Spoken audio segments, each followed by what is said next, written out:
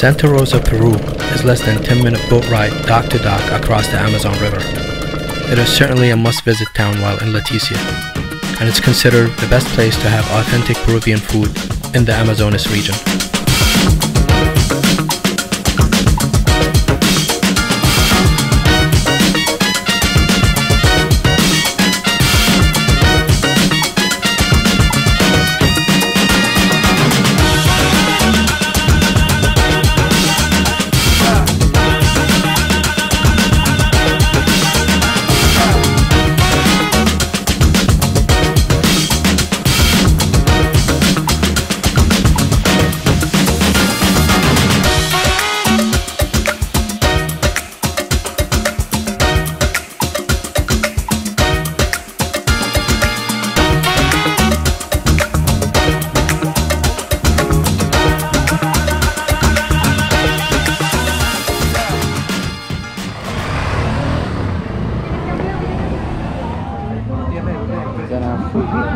After about 5-minute tuk-tuk ride, I arrived to Precious the Amazonas restaurant, which is a very well-known restaurant in Santa Rosa, and it's highly recommended.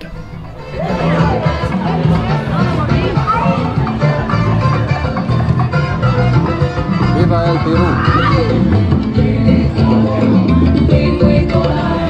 One of the things that I always face when traveling to any Latin country is the assumption that I speak Spanish.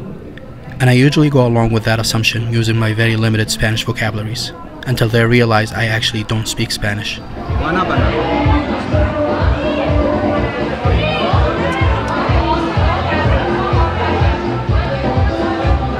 It's delicious.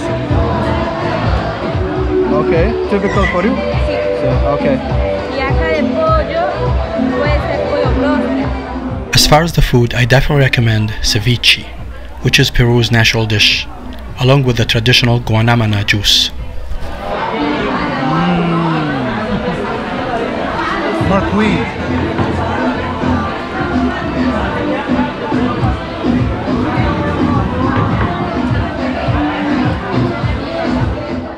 After the delicious food, it was time to walk around the village.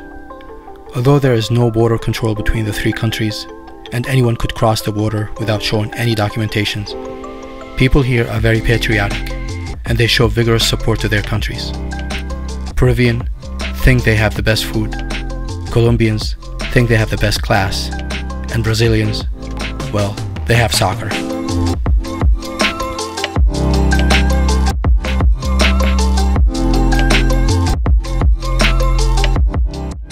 Since the village is located on the riverbank, all houses are built to stay clear of the flood during the rainy season, which I was told is becoming drier and drier, and the river is receding to new levels every year.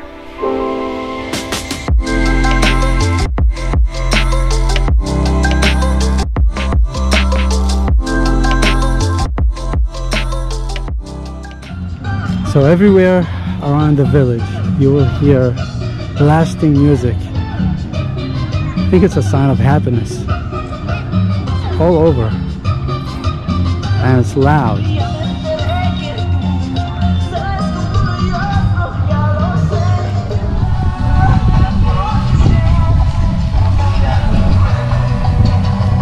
It takes less than an hour to walk the entire village, and other than the food, there is not much to do. So right before sunset, we headed back to Leticia to get ready for the next day to go to the Brazilian side, Tabitanga. Héctor, ¿cómo se llama ese pueblo? Santa Rosa. Santa Rosa. Ah, Santa Rosa. Santa Rosa. Goodbye, Santa Rosa.